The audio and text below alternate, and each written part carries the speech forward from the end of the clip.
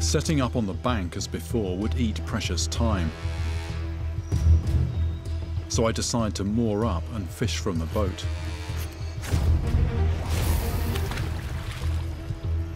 All I can do now is wait and hope that the fishing gods will see fit to lift their curse.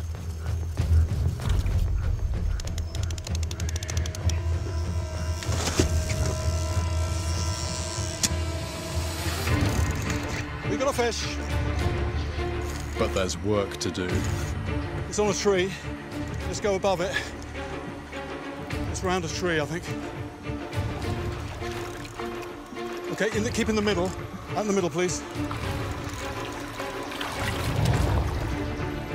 It's coming up, it's coming up.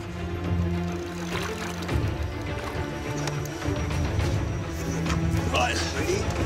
I'm ready. Here we go, here we go, here we go. It's clear, it's clear. Lift, lift, lift, lift, lift. Now!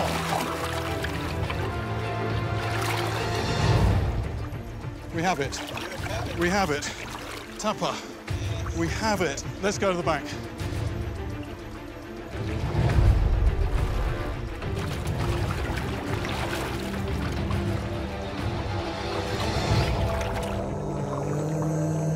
At long last, my Tapah curse has lifted.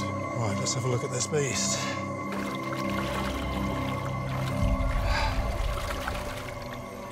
Lengthwise, it just goes on and on. This is a fish with eyes bigger than its stomach. Dogs, huge lizards, a cow, and even humans. I've heard enough about its feeding habits to know that this is a beast that means business. So what about the boatman and the diver on Lake Kenyir? Did they, in fact, fall foul of a Tapah?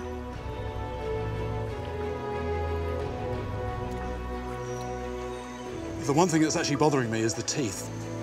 They're very sharp, they're very numerous.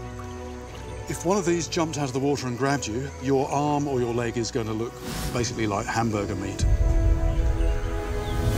And yet, neither of those corpses at Lake Kenyir had so much as a scratch. For so long, this creature has been my nemesis.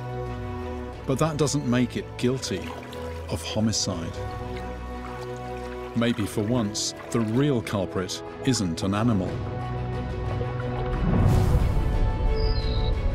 But even if the 2 deaths on Kenyir remain a mystery, it hasn't all been in vain. At long last, I've finally caught it.